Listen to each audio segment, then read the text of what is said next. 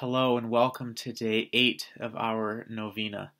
Thank you for joining us today. My name is Michael Peterson, and today we will be praying for awareness to the injustice of racism.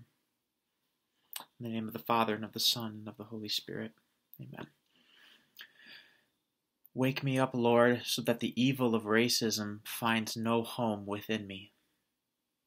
Keep watch over my heart, Lord, and remove from me any barriers to your grace that may oppress and offend my brothers and sisters.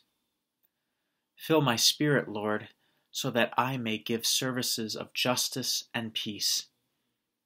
Clear my mind, Lord, and use it for your glory.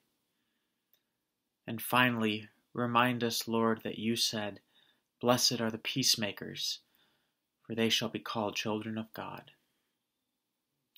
In the name of the Father, and of the Son, and of the Holy Spirit. Amen.